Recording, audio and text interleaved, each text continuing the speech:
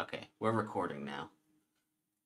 This is on my Twitch stream. So if there's some chat that I talk to, that's what you're hearing. So YOLO, what's up? What's up, Oxdead? How's it going? Like that. That's me talking to chat. I'm gonna try and bust this out in like 15 minutes. Sometimes it takes around that much, sometimes less. This sketchbook is like super long. Not like number of pages, but usually this takes me about a month. And this one is not technically done yet because I still have one more drawing at the end, but I'll talk about that later. But this is going on 3 months, but I have been filling other sketchbooks while I do this. So like I finished, I think 2 or 3 other sketchbooks in the last 3 months. So it's not like I haven't been drawing as much. You guys know that. Also, I just finished, like, literally in the last month, I had a pad of paper that I filled with Star Wars Inktober drawings. So, like, all of those have been ripped out. So it's not really a sketchbook anymore because all the pages are ripped out. I could do a sketchbook tour of that too, but it's all stuff you guys have seen. So yeah, we're gonna go through this. I got my Crimson Lotus tea. I actually just ordered another cake of tea from them yesterday. And yeah, some drawings, like I said, from 3 months ago. It feels so long ago, but I did a bunch of costume with the like pen sketches in here. This was in preparation for my Warrior Primates cards that I worked on with my Peter Hahn mentorship not too long ago. So these are just studying stuff from World War II. There's a little bit of extra stuff not from World War II in here, but different outfits. So these are basically the Japanese Navy from World War II. There's some various other things like little foot studies here and there. But yeah. Here's the rifle that he's holding, Arasaka. I like drawing guns a lot. It's pretty fun. It's very hard. You have to be like really focused because if you start getting wobbly lines in there, it looks kind of weird. But it was really awesome. I found like a website that does, what are they called? Not reenactments, but they recreate old outfits and remake them from like different military time periods. So there's like photos of people wearing like a recreated outfit of the Normandy paratrooper gear. So not only could I draw it all together, I could also find each individual item on the website and draw those off of the figure, which like having all of this in my mind and knowing that it goes on here, it like really helps with the imaginative thing. So it's pretty cool. Also like knowing the function. These are fun pages. Here's a Red Army, Russian sniper. They employed like a unit of women to do it. It's pretty cool. They kind of just employed everyone, and it wasn't really employed. It was kind of like slave soldiers. But he's a Wehrmacht. I really like these.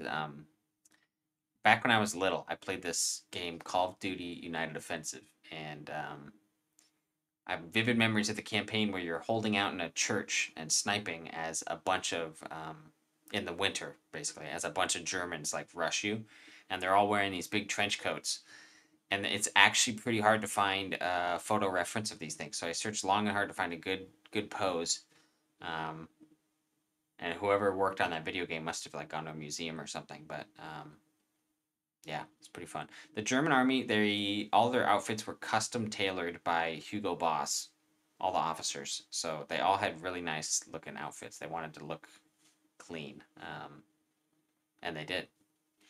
So they're pretty fun to draw. This was a request my buddy asked for of the. It's like a Black Ops unit from Vietnam. They worked with local Vietnamese to go like deep behind enemy lines and do like covert ops, and like hardly any of them survived. Pretty crazy. But they had like basically they customized their outfits and they didn't wear like dog tags or identification. And they had all sorts of like interesting things. Like they covered everything in electrical tape so they could be really stealthy and nothing would like bang together. And they like customized their weapons in weird ways. They like would get attachments for other guns that didn't fit, and they'd modify them to fit. There's like a grenade launcher that they would saw off, so it was really like mobile. It's crazy. Anyway. In this sketchbook, there's a lot of like little 10-minute or draw from memory sketches for my Twitch. So like, obviously I'm on Twitch right now streaming this, but for the recording sake, you can use your channel points to redeem like, hey, draw something in 10 minutes or try to draw this from memory. So there's a lot of things in here that are like, this is a draw from memory, I think, like a wolf or a fox or something. Looks like a fox. So, RAF helmet. I love sketching that kind of stuff. It's really fun to just like get lost in all the hatching and values and texture. Sometimes you get a little too lost. I think this is kind of like a wasted page, honestly. Like when I see this, it like bums me out because like the way I put it on the page and like the level that I took it to is like just like wasted, like what else can I put out, it's like a thumbnail page. I did like a commission that was like Loki alligator, I think. I don't even remember. Dude, want to become famous bots are back. This is insane. It's been ages. Sorry, on my Twitch, there's, always these people popping out of nowhere. Time out. No, ban forever. Later. Okay. This is a 10-minute sketch of a little bear. Pretty cute. Little toesies. It's just some warm-ups. This was I think a Saturday sketch night on Twitch. We drew this buffalo amphibious tank. The proportions on this thing were really hard to get right. There's a lot of really subtle angle changes.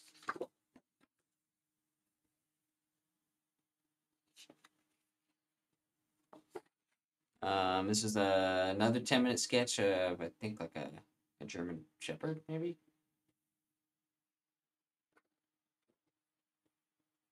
And then I think there's a big break between this drawing and this drawing. But I went to the Tacoma Art Museum. This was a sculpture that I sketched. I would like to go back and draw it some more, honestly, from different angles. It's pretty fun. This is also from that day. It's Casey up on the balcony, enjoying the sunshine.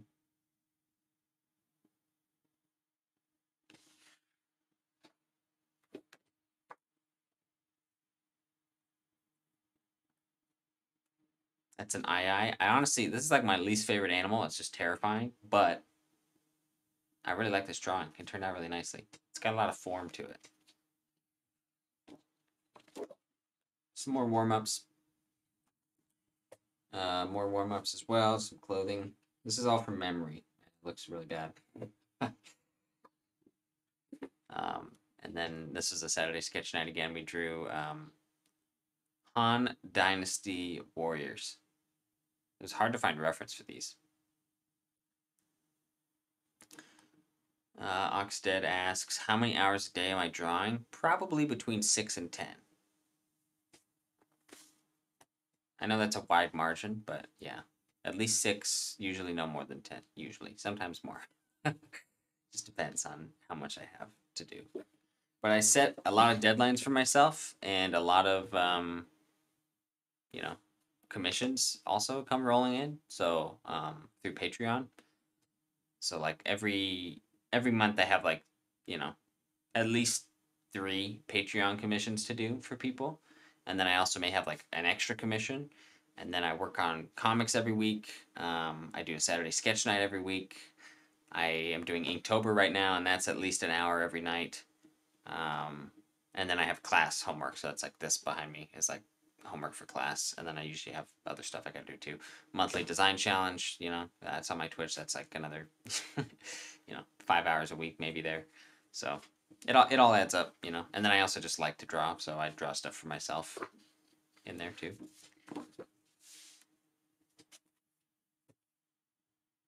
These are more warm-ups. Hatching practice. These are really scratchy and rough. It's weird. Sometimes I got it, sometimes I don't. I think the only way past that is just to constantly be doing it, and you'll never not have it. But if I stop it for a while, I go back to try to hatch that. It just, I'm sure there's a point where I'll have done it so much that my baseline is just high, but right now my baseline's still kind of scratchy. I feel like that's kind of like a good indicator of like how good you are, how skilled you are. Is like on a bad day when you haven't drawn yet and you're feeling gross, how well can you draw? Like, what is your draftsmanship level? I kind of felt that way when I played drums too. This is from another Saturday sketch night, Japanese pour. When I played drums, there'd be days where like I hadn't played drums in like 2 days or something, and I'd show up to like a gig. Obviously, I still play drums, but like when I was playing regularly, and like I'd show up to like a gig or like a jam session, and like whatever I was comfortable playing and I didn't mess up while I was sitting there playing, that's like my baseline, you know? When I'm not taking risks, I'm not like trying new things and I'm just comfortably sitting there, like that is like that's the thing I want to improve is like how comfortable I am in that situation. So that's kind of how I feel about drawing too. And with drawing, I feel like it's kind of like what can you draw with no reference and how good does it look like? How comfortable are you with like simple forms and lines and shape building and like composition, like all those things that we always work on fundamentally. And then your visual library, that for me is kind of like the baseline. Without a reference, without any warm ups, like what can I comfortably draw and have it look decent? And that's the thing I'm trying to improve constantly. This is all just more warm ups and little sketches and things. Some texture studies. Another Saturday sketch night here. Big wasp. This thing is so wild. It looks like it has a massive stinger coming out the back, but it actually lays eggs through this tube. It's really weird. It like, yeah, it does this. It like folds upwards and like it burrows into the ground, like it drills, and then it deposits an egg through that into the middle of like a piece of wood. It's wild. They're pretty harmless, actually, to humans. But they can dig through wood. But if I saw that, I would freak out. No, thank you. That was a 10-minute sketch. Zombie gator. Two things I've drawn very little of. Zombies and gators. So it's not the greatest. See, this is like a baseline thing. Like, if that's my baseline, uh-oh, we need to work on that, you know? So then I know what to practice, you know? Draftsmanship, zombies, hatching, scale, texture, alligators, reptiles. Like, those are all things I need to practice more now. This was a draw from memory Stitch. And considering, I think it looks pretty good. It's not cute like Stitch is, but it looks like Stitch to me. I remember like the little cut out of the ear, you know? It's got six arms or 6 limbs. 10-minute sketch request again. There's a lot of them in this book because I was like drawing in other books and then someone would request something and then I would just pull out this book and do it. So.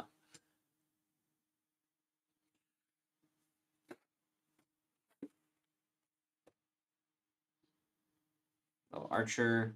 I don't know why that nipple looks so weird.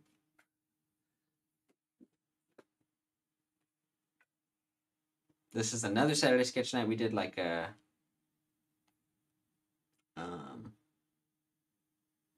landscape night, and we found some landscapes to draw.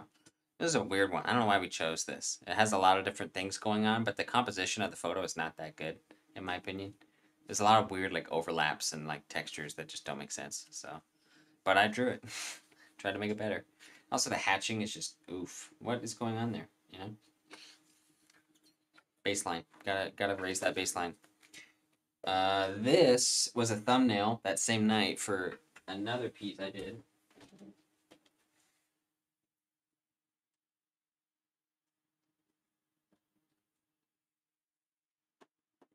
I got that right here. And that turned out really nice. That's on its own little piece of craft paper. I had it lying around forever, and I was like, all right, I'll just draw on this. I want to do like a nice drawing. I could probably sell this for a fair amount, I think. Right now, it just lives in my house.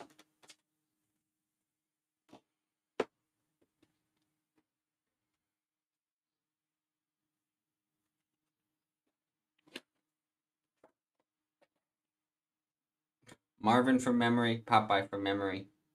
Or no, these are from memory, and then these are after I looked up a reference. Cartoons, like people, I don't think give cartoons enough credit. They think it's like a kids thing. Like it's not like a fine art, you know. So I think they don't get as much credit as they should. It is so hard to draw this consistently and accurately, and the way the shapes are arranged do not fit human anatomy, but they do. You know, like you have to really be smart and know how to use shapes to come up with something like this, and then to also move it around and animate it is like very hard. Like his cheeks up here, he's got this huge butt chin. That's his mouth. His other cheeks up here. It's so weird, you know. But like, it looks good. It's such a like iconic thing. And it's very hard to replicate. And also like the line weight and stuff. Like the lines here are garbage, and they were just pounding it out, like making it look so good and animating it. I don't know what's going on here. I think I was just. Oh, someone asked about markers and streaking, so I was doing a little marker thing. Yeah.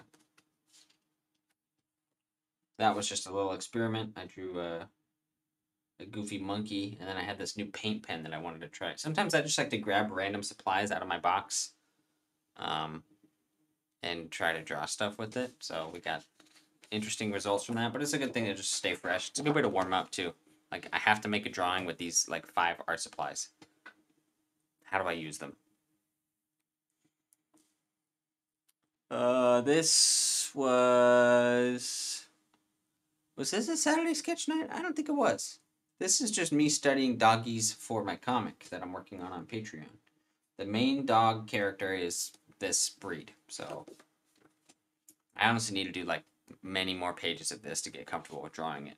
Instead, because right now I have like a generic dog that I can draw, but it's not gonna look like this breed. What's up, Paladin's Fight? How you doing? Welcome in. We're just doing a little sketchbook tour.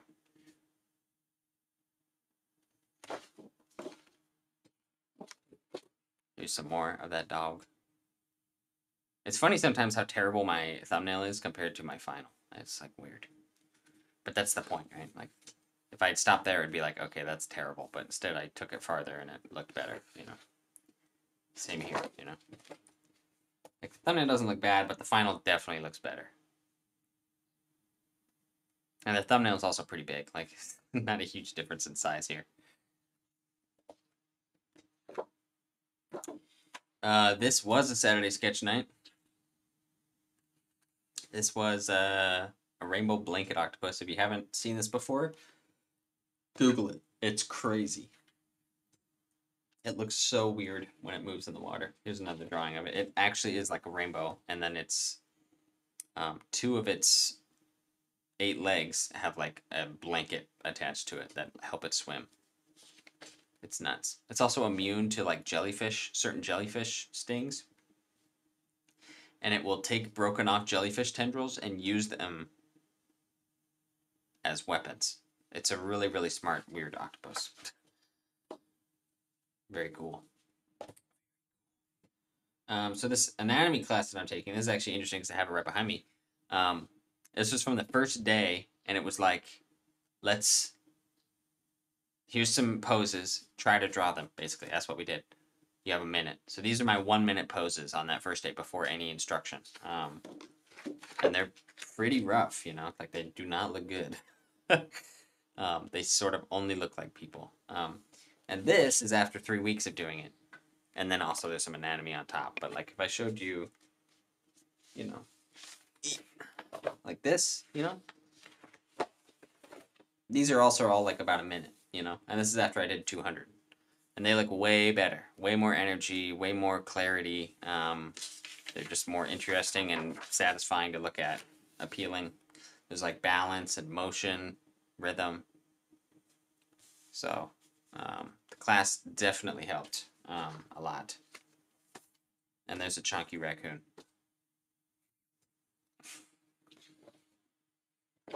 This is another 10-minute sketch request. I think the exact wording was wolf with a little mouse friend on his head holding a sword. So I drew that without reference, and then I did not like the way the mouse looked at all. So then I found a drawing of a mouse, and they're so cute. I did not capture that chubby cuteness there. That looks like a field mouse with the big feet that hops around. How's it going, Firelord Redmond? Welcome in. Here is another Saturday sketch night topic we did. By the way, that's tomorrow if anybody wants to join in. 8 p.m. Pacific. I really like drawing this stuff, and I think it helps with like drawing characters from imagination, knowing like all these little accessories you can put on them. Obviously, not every character is going to have a pistol or a canteen, but just in general, like knowing how these things fit together and fold around a body. Here's it folding around a body. Same belt. It's good fun. These are draw from memories. I drew Kevin Costner from memory and the dude from memory. And then this is also from memory, a Countach. A laughable attempt. And then this is after I found reference, of course. I've studied this car a lot in the past because it's so cool. But not enough, apparently. There's like certain rules that apply to all sports cars, and until you learn them, you have weird attempts like this. I have not learned them yet.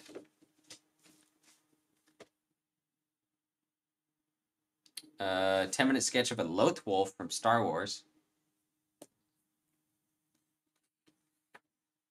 10-minute sketch of Ahsoka Tano. 10-minute sketch of Bastila Shan. That's a character from Knights of the Old Republic. I don't know them.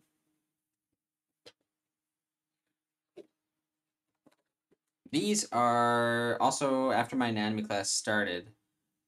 We did like this head construction method, and then 3 hours after that lecture, I did some of these from imagination, and that's super cool because I, had never been able to do that before, and now I can do it. It's really fun. They're not realistic, but they're semi-realistic. They're not cartoony, so that's pretty fun. Good head drawing method. Last week's Saturday sketch night was Venus flytraps. A fun thing to study. Plants always seem more simple than they are.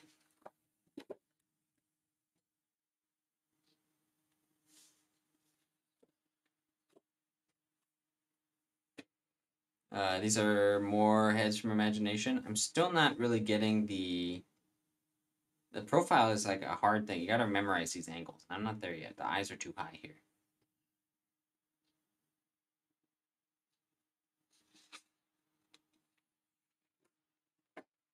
Oh wait, the Venus flytrap was 2 weeks ago. This is from last week.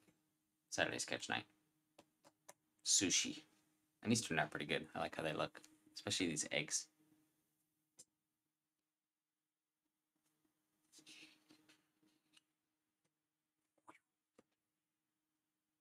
Some demos. Alright, these are like some of the most cursed drawings I've done in a while. I was trying to draw Winston Churchill as an orangutan. Or the other way around, I guess. That was my first attempt. No. Here's my second attempt. Mega no. It's terrifying. Don't look at that for too long. And then my third attempt, I kind of did a little bit better, I think. I went way closer to monkey than human. It just looks like a monkey, honestly. A monkey in Winston Churchill's clothes. One thing I could have done here is made the clothing a lot wider. I feel like a big boy, And then the other one I did was Hitler as a monkey. It's like a patas monkey. And then we have the final page of the sketchbook. Normally, I end every sketchbook with a Star Wars drawing. I still plan on doing that with this. But all of my Star Wars drawings right now for Inktober are on this white paper that I have. So I don't really want to like take time to do a Star Wars drawing in here when I'm also doing a Star Wars drawing every single day of October. So what I think I'm going to do is save this final page of the sketchbook for November 1st. And I'll finish it. And we'll be good, But until then, I'm just going to leave it. So it's like finished, but not quite, you know. And I'm already working on like 3 other sketchbooks that are almost done. So I'm just gonna call it finished for now. And that is the end of this sketchbook tour, which I recorded, which I'm now going to stop recording.